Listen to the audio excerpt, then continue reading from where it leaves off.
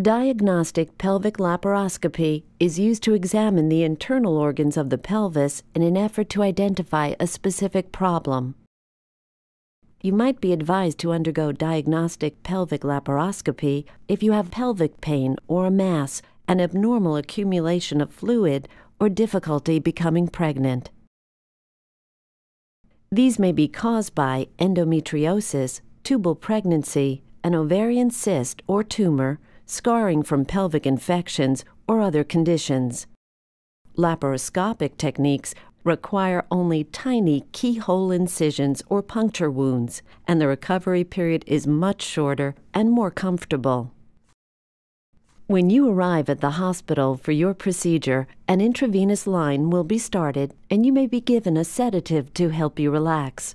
Pelvic laparoscopy is done under general anesthesia, which will put you to sleep for the duration of the operation. A breathing tube will be temporarily inserted through your mouth and into your throat to help you breathe during the operation.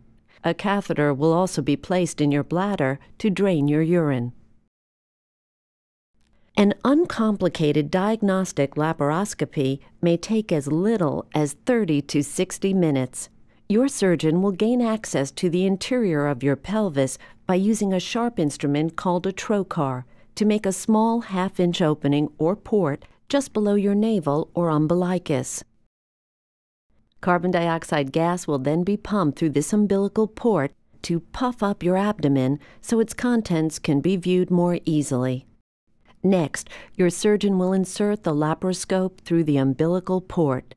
Images from its camera are projected onto a video monitor in the operating room.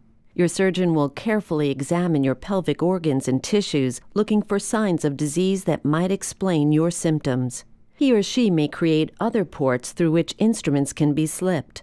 These additional instruments are used to move organs out of the way for better viewing or to perform operative procedures such as removing scar tissue, taking biopsies, or draining abnormal fluid.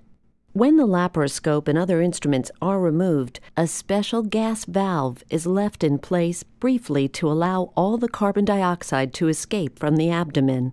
The keyhole incisions are closed with just a few sutures or staples and then covered with bandages. After your surgery, your breathing tube will be removed and you will be monitored in the recovery area. Your catheter will be removed shortly thereafter, and you will be given pain medication as needed. Your intravenous line will come out when you can drink liquids. Most patients are released within a few hours of the procedure.